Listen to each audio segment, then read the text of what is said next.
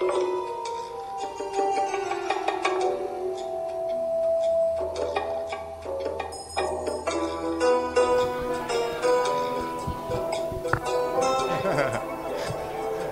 careful with this guy.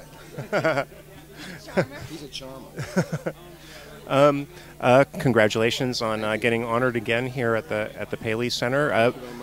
What do you guys think in the cast and crew when you're asked to come here for these nights? I think it's wonderful. I think any opportunity to bring the fans and the cast and the producers and the writers together, it's always, I mean, that's why, we do this. We want to, share an experience, an artistic experience from performer, artists to, the audience. And I think that it's wonderful because we're all one, really. We wouldn't be here if it wasn't for them watching the show.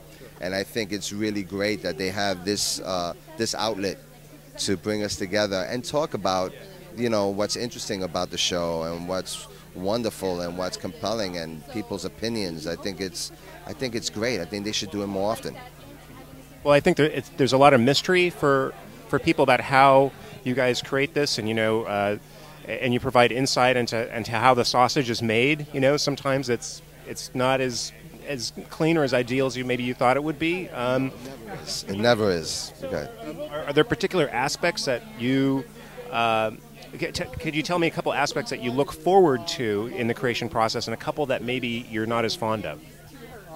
Well, I am always interested in what's going to happen with every character and how whatever happens to another character relates to my character. And that's the wonderful thing about being on a series.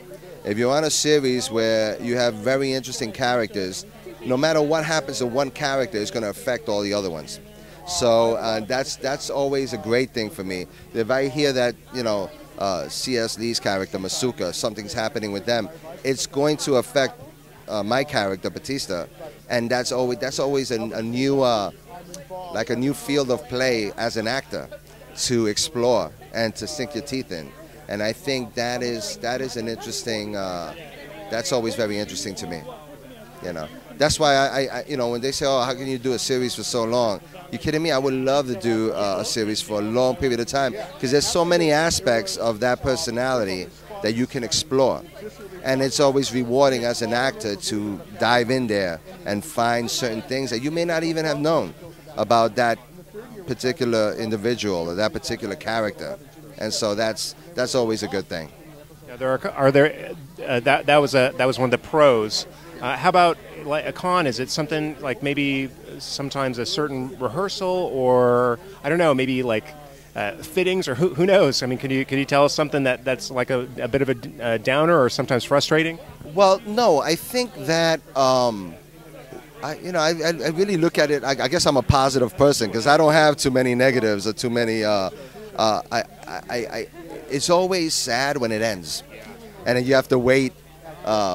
Months to come back because you've invested so much in yourself in the character. So that's maybe the frustrating thing. I wish it was a little bit longer, but then if it was longer, then maybe the storylines wouldn't be as compelling. So I don't know. There's plus and minuses to that, but I'm always sad when I have to I know that I'm not going to see my castmates for a few months because I love them so much, and I think that is always. I think that's probably the negative thing for me.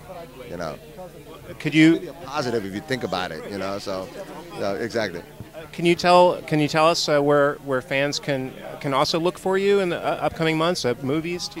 Yeah, I'm very busy. I'm going to be doing a movie coming out with Sylvester Stallone called The Expendables. I'm filming a movie right now called Skyline about a science fiction film, and so I mean, I try to stay busy. So Thanks for telling us, and thanks for talking to LAist. Thank you very much.